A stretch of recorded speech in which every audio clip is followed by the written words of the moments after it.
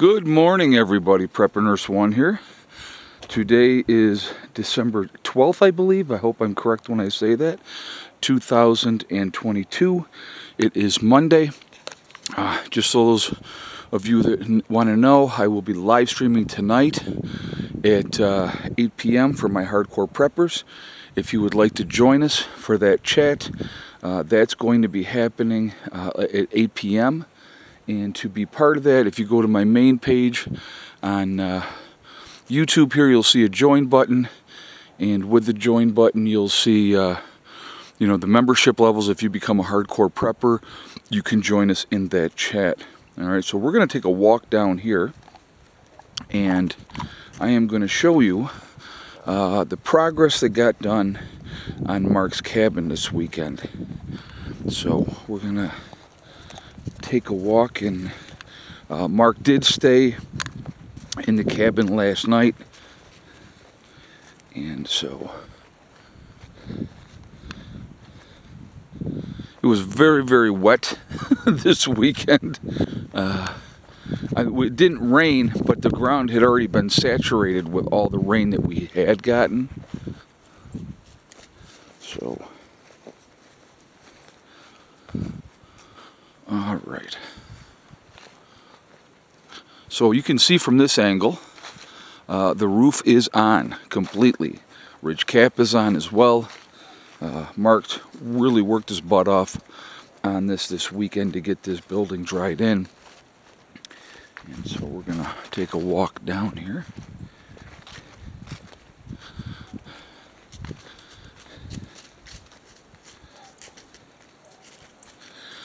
I will tell you this, I'm sore, I'm tired from the weekend.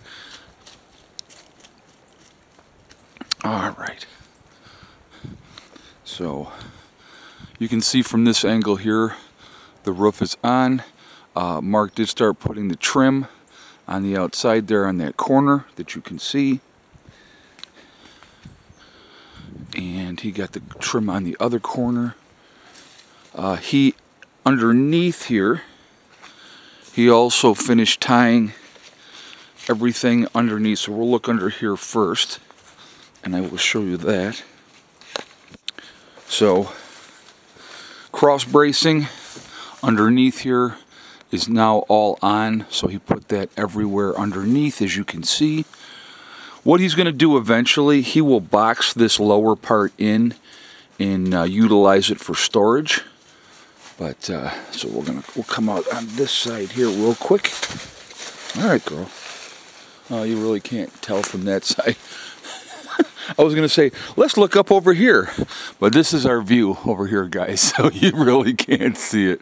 All right, we'll go up over here.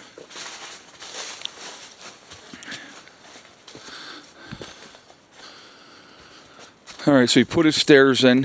What he's going to end up doing, got the block here and the block here. He's going to dig out underneath, set that underneath there for the stairs. And so, come on, Hella.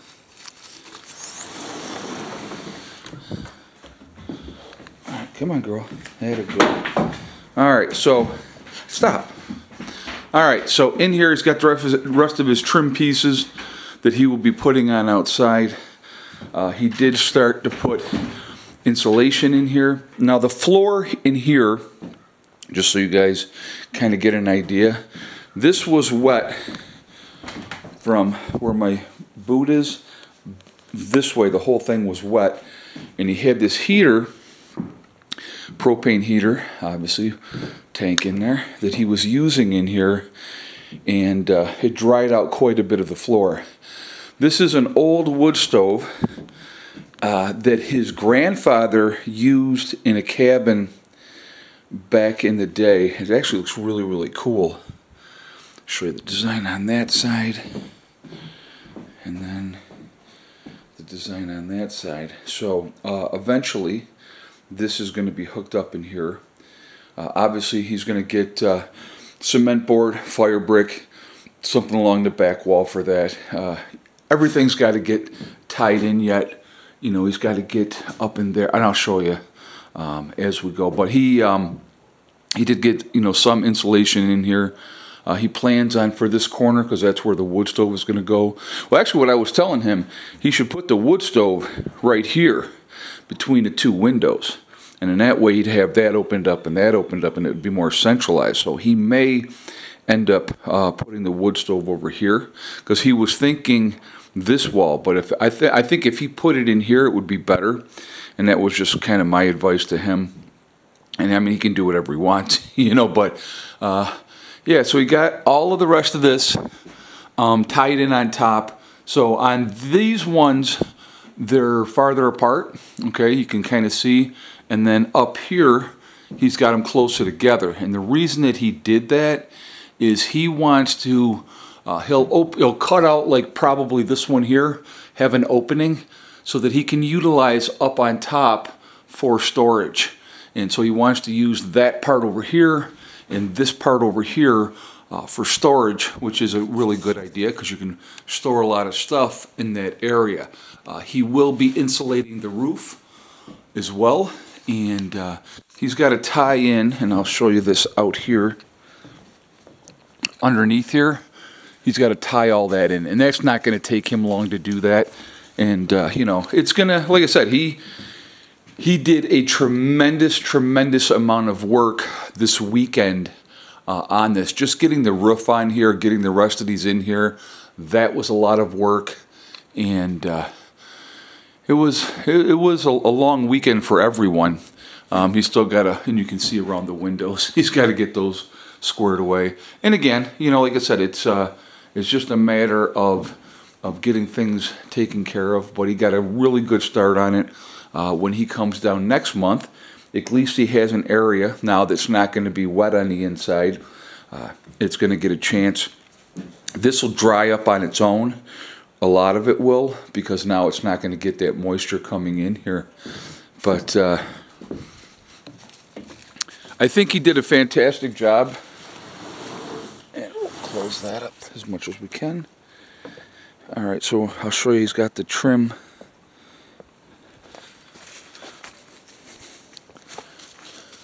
on this corner as well, so he still has, you know, to do the trim on the other corners and everything. But yeah, you know, really good amount of progress. This build, and we'll come back up over here and we'll turn around and look at it from this angle. This build to this point has been, and there you can see the roof really well. Taken three of our get-togethers, from getting it, the post dug, getting them concreted in, to, you know, getting the deck on. He did a lot of prefab back at his home with the walls and getting the windows and everything in there like that, getting them on. Then, you know, he made all the gables and everything at home, and then he brought that all down. And so how much does he have into it, right? So that was a question a lot of people have. A little over $5,000 is what he did as far as, you know, everything with this. The siding is T111.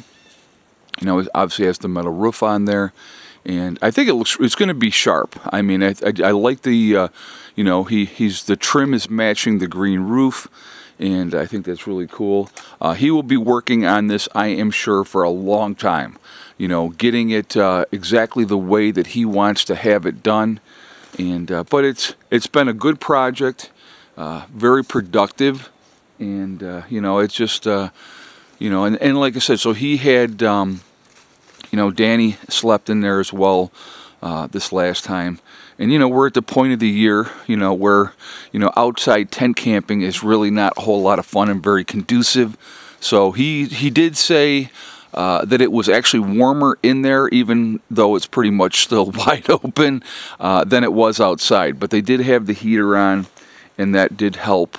But you know, he was pretty excited, and he was really happy to be sleeping inside the building instead of in a car. And so, but it was, like I said, it just what people, I think a lot of people don't understand is these type of things. First of all, he asked if he could have this spot and use this spot, right? So let me come out here and I'll turn around. So I said, yeah, you want to build here? And he was like, yeah. And I said, well, what do you want to do? And he said, I'm going to do, you know, a 12 by 16. And I said, all right. So, you know, that's what he did here. And you have to have that vision. You have to see it in your head of what you want to do, what you want to accomplish. And, you know, he got at it, and he's made this happen. And like I said, a lot of work. But, you know, now he has a place that he can come down here. He can, you know, like I said, there's still a lot more work to do to get it where he can get in there and really be warm. So I'm sure that, like, you know, next get together, you know, he's going to be in here buttoning it up more, so that when he does turn the heater on in there, that the heat stays in the cabin itself. But it's really nice, I think. You know, we'll walk down here a little bit and we'll look at it from another angle. But it's got, you know, it's got a good view. And but yeah, like I said, just it's been a lot of work, and I think he's done a fantastic job. And there we are. But so we'll walk back up here. Good job this weekend. You know, Johnson was helping him, and you know, getting things going that way. And so very productive. I'm glad it's not raining, I can tell you that much. But yeah, so we'll walk over this way and we'll look at it from here again. So there it is. A lot of work done. He has, obviously, it's going to take him a while because he's got to save up the money to get the wall kit for the wood stove and get that in there. But there we are. That's the progress on the cabin.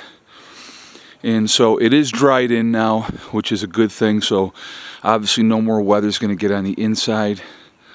And you know, he's got the rope still up there tied up underneath because he has more work that he wants to do, like up underneath. And so he's going to, you know, utilize the rope with the safety harness and all that type of stuff. So really smart the way he did everything.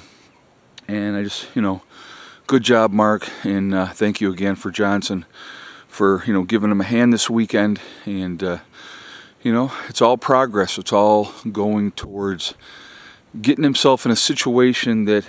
So what people need to understand is, SHTF happens, folks. You know, where are you going to go? Where are you going to stay?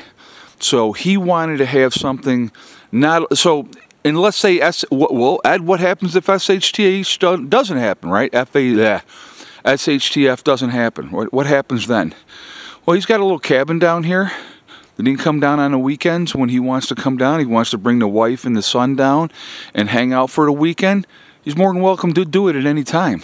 It's a getaway, you know. How many people can say, yeah, you know, I got a buddy of mine and, you know, I go down to his place and I got a little cabin there and I can hang out for the weekend and just enjoy nature and get away, you know? So it's not always about gloom and doom. It's about being ready for whatever's going to happen, having some place that you can run to, some place that you can have supplies in that you're not having to worry about. Because one of the things was always my concern when I lived in Greece, New York, and I had my, you know, location at my other place, I was thinking, if we had to get out of Dodge in a hurry, we're getting one carload each. And with not being able to take all of my supplies, you know, down to where I wanted to be, that kind of sucked. But with the way, you know, if you have a place on site that's secure and you can get in there and you can do what you got to do and you have supplies on site, you just got to get there.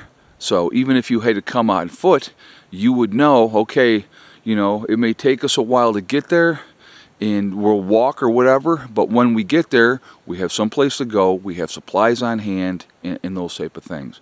And that's what it's all about, folks. Anyway, I am going to jump off here for now. I will be doing another video later for you guys. I hope you all have a wonderful day. I hope your weekend was good. But I wanted to do one last update on what has happened with the cabin, and it looks fantastic. All right? I will talk to you all later. Remember, we are all in this together. We are one race called the human race. As soon as we can figure that one out, we will be in much better shape. Also, remember to hug and kiss the ones that you love. Tell them every single day. Tomorrow is not guaranteed. We never know what's going to happen in life. So it's really important that we tell the people that we care about every day how we feel. Last but not least, STD. Step, thing, and day. One step at a time, one thing at a time, and one day at a time. Whatever you're trying to do, whatever you're trying to accomplish, you can do it. The only one that's going to stop you from reaching your goals is you. That's it, nobody else. Stay positive, stay away from the negativity, and you're going to be just fine. I will talk to you all later. Have a great day. Prepper Nurse 1, out for now.